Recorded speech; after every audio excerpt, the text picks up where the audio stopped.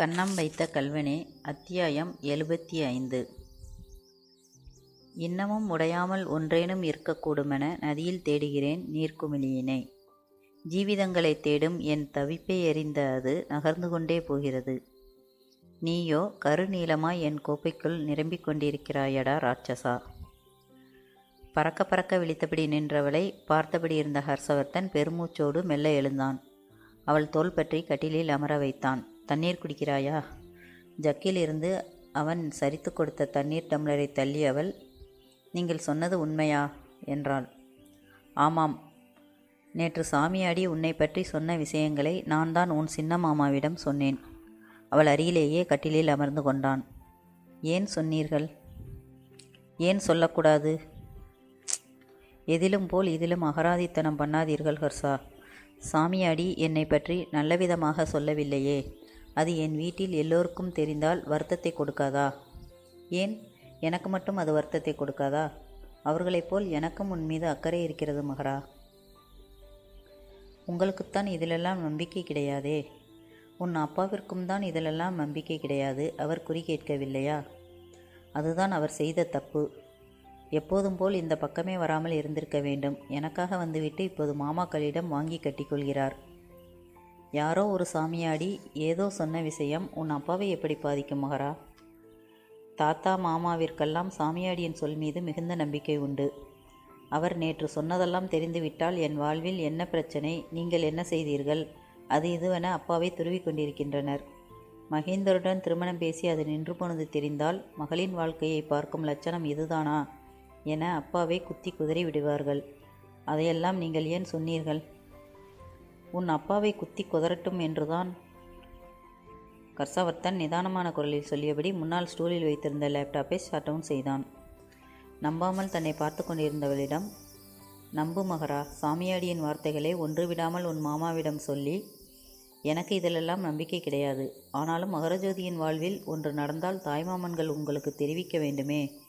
இப்படி சொன்னேன். விளக்கமாக சொன்னான். நீ எல்லாம் ஒரு மனுஷனா? என்மேல் உனக்கு கொஞ்சம் அக்கறை இருக்கிறது என தவறாக நினைத்து விட்டேனே. செய், கேவலமான பிறவி நீ. ஜோதி கொதித்தாள். அருகில் அமர்ந்திருந்தவனின் தோளில் குத்தினாள். உன் போற்றுதலோ பாராட்டுதலோ எனக்கு தேவையில்லை மகரா. நான் நினைத்த காரியம் எனக்கு நடக்க வேண்டும், அவ்வளவுதான். தன் தோள் தாக்கிய அவள் கையை நிதானமாக எடுத்துவிட்டான். எது நீ நினைத்த காரியம்? உன் பின்னால் நான் வருவதுதானே. எழுதி வைத்துக்கொள். என் தலையே போனாலும் உன் பின்னால் மட்டும் நான் வரமாட்டேன். ஏன் இப்படி கத்துகிறாய் மகரா? நான் பக்கத்தில் தானே இருக்கிறேன். எனக்கு காதும் நன்றாக கேட்கும். பிறகு எதற்கு இந்த கூப்பாடு? ஆட்காட்டி விரல் வைத்து தன் காதுகளை அடைத்து கொண்டான். ஜோதிக்கு அவனை கன்னம் சிவக்க அறையும் வேகம் வந்தது. ராட்சசன் ராட்சசன், இவனை நம்பி இவன் கைகளில் சிறிது நேரமாவது நெகிழ்ந்து விட்டேனே. ஜோதிக்கு தன் மேலேயே அருவருப்பாக வந்தது. கீழே உன் அப்பாவை புரட்டி போட்டு கொண்டிருக்கிறார்கள். நீ இங்கே ஜாலியாக என்னோடு இருக்கிறாயே, பரவாயில்லையா மகரா? கிண்டலாக கேட்டதோடு தன் தோளால் அவள் தோள்களில் இடிக்க வேறு செய்தான். அவனது ஸ்பரிசம் முகம் சொலித்து துள்ளி எழுந்து நின்று அவனை முறைத்தாள் ஜோதி. என்னை பிறகு எரித்து கொள்ளலாம். முதலில் உன் அப்பாவை போய் பார். ஜோதியின் உடலில் பரபரப்பு ஒட்டி கொண்டது. வேகமாக எழுந்தாள். நீ இந்த வீட்டில் இருப்பது இன்றுதான் கடைசி. உன் பெட்டிகளை எல்லாம் பேக் பண்ணி வை. இன்றே வெளியேற வேண்டும். கதவருகே நின்று வீட்டு மனுஷியாக ஹர்ஷவர்த்தனுக்கு உத்தரவிட்டு போனாள்.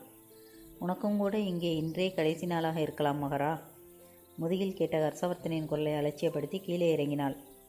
கீழே சுந்தரமும் வடிவேலுவும் சேர்ந்து நடராஜை கேள்விகளால் துளைத்து கொண்டிருந்தனர். நம் ஊர் சாமியாடிகள் வாக்கு பொய்க்காது. நம் மகரஜோதியின் வருங்காலம் அவ்வளவு நன்றாக இருக்கதானே அவர்கள் சொன்னார்கள் என்றால், எங்கேயோ ஏதோ நடந்திருக்கிறது அல்லது நடக்கப் போகிறது. சொல்லுங்கள், நம் மகா வாழ்வு எப்படி இருக்கிறது? நீங்கள் என்ன செய்திருக்கிறீர்கள்? திரும்ப திரும்ப இதே கேள்விகள் வெவ்வேறு வித வார்த்தைகளில் தொனிகளில் கேட்கப்பட்டன. நடராஜன் சொன்ன பதில்களில் திருப்தியின்றி மீண்டும் மீண்டும் கேட்கப்பட்டன. ஐயோ, ஏனென்னா எங்களை இப்படி படுத்துகிறீர்கள்? நாங்கள் பொத்தி பொத்தி பூ போல் ஜோதியை வளர்த்து வைத்திருக்கிறோம். நீங்கள் அவளையே அழைத்து கேளுங்களேன். அவளுக்கு நாங்கள் எந்த குறையும் வைத்ததில்லை. அவளுக்கு என்ன தெரியும்? அவள் சின்ன பெண். எப்போதும் சுவாதியை விட ஜோதியை நீங்கள் ஒரு படி குறைவாகத்தான் பார்த்திருக்கிறீர்கள்.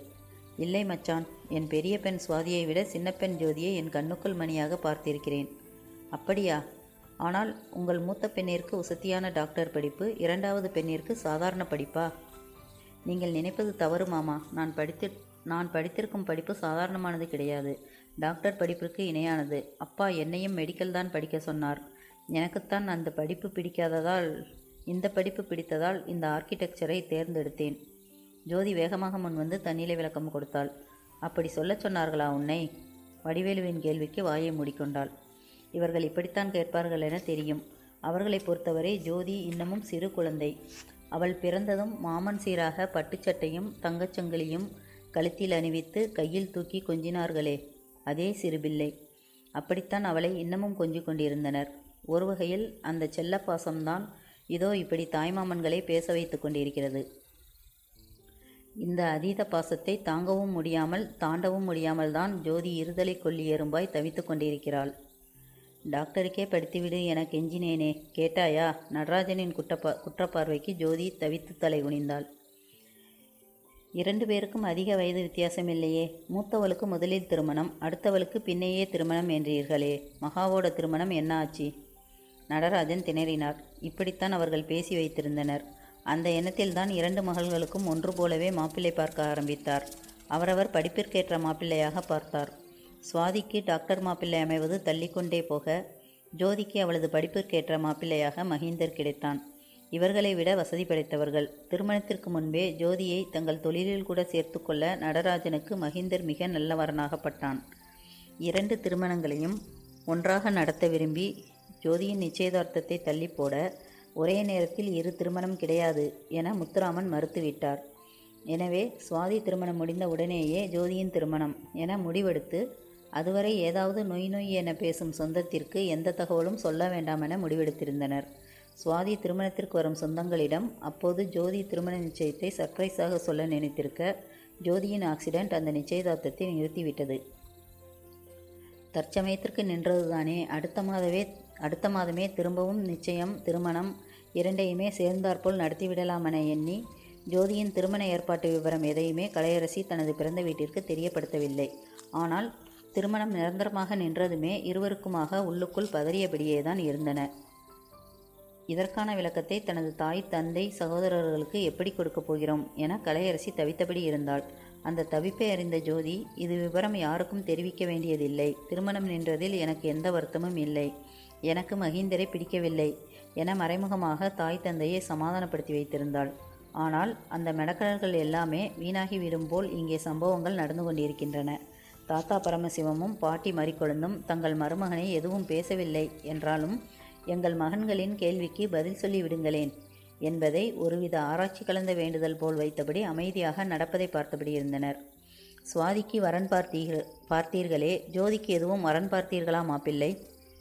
சுந்தரத்தின் கேள்விக்கு ஒப்பவும் முடியாமல் மறுக்கவும் முடியாமல் திணறிக் கொண்டிருந்தனர். ஆமாம் அப்பா, நம் ஜோதிக்கும் மாமா மாப்பிள்ளை பார்த்திருந்தார்.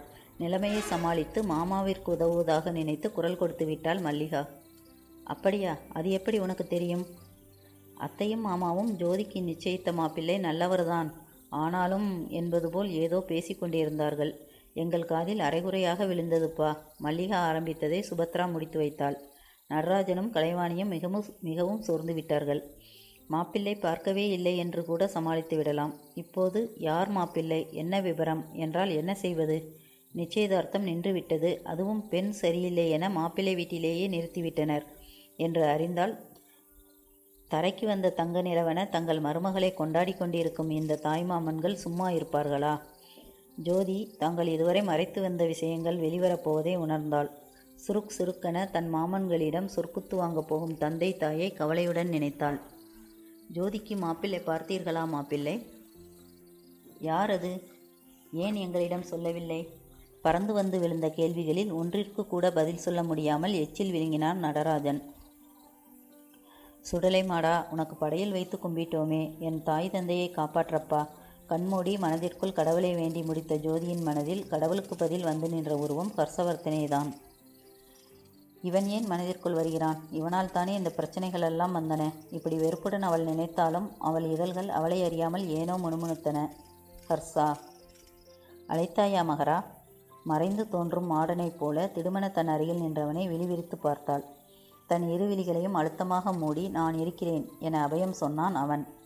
அந்த அபயமுத்திரையில் ஜோதியின் மனப்பாரங்கள் எல்லாமே பரிதி கண்ட புல்மேல் பனி போல் காணாமல் போயின.